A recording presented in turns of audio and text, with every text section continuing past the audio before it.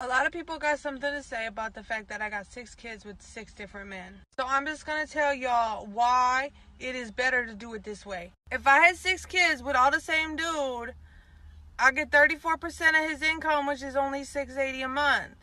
If I got 6 kids with 6 different dudes, I get 17% from each one of them, which is $340 a month from each one.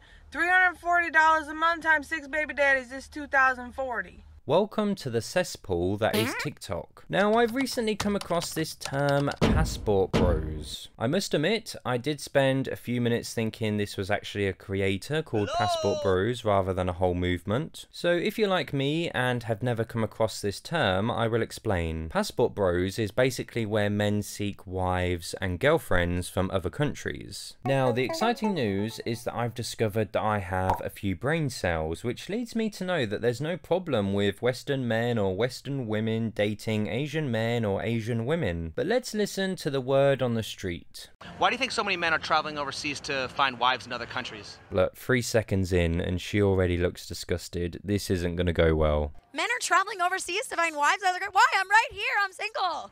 Why? I want to be married.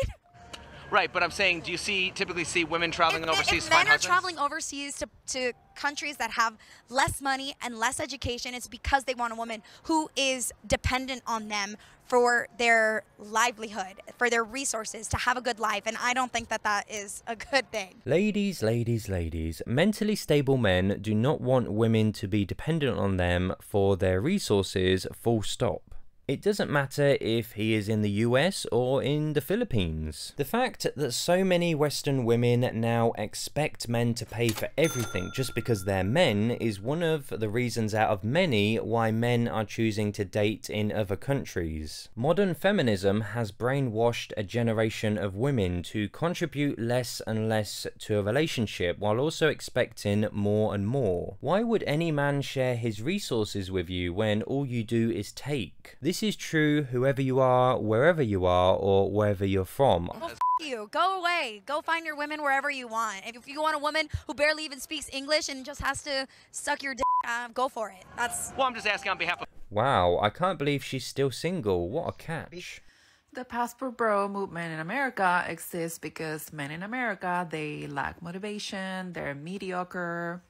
And women in America have to work, they get educated, and they start making money because they have to. So why would American women have to put up with a man that don't have any of those qualities? That's right, gentlemen. You heard it here first. You lack motivation and are mediocre. Instead of calling men out for supposedly not being motivated, you might want to ask yourself why. Do you realize how hard it is to not only support ourselves, but also to support you? As a single man, do you know how hard it is to continuously go up to women and continuously get rejected? Men have the world on their shoulders and they are constantly being told to be better, take the lead, and they get blamed for everything. Is it any wonder why the world is the way it is when you take a step back and see how society treats men? And this is not just younger men, but also men in their 40s, their 50s and 60s. Some of these men are treated horribly. You know what's funny about these videos is that these women seem to have a real big problem with men dating abroad, and yet they continuously say that they are not interested in the kind of men that they are verbally attacking. Alright, so I've just found out that apparently the reason why men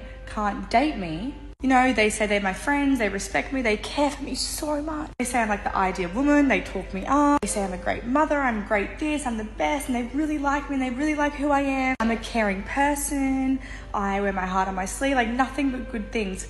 But they say, I can't be with you because of your history and your past. We all have a past and we all have a history. The only difference is I fucking filmed mine. Mine's on camera. Does that make me not dateable? Seriously, yes or no? Yes.